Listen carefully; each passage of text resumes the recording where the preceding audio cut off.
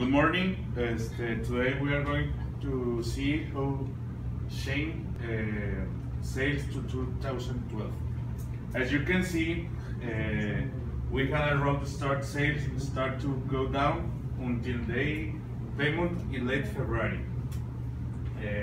During the next three months, sales remained steadily low before there was a gradual rise in sales from June to late August. Fortunately, after the month of August and Orleans events, sales increased sharply, even though there was a slight decrease of 3,000 units towards on September. After that, sales remained constant. Towards the end of the year, there was a gradual fall in sales, but nothing as the first months of the year.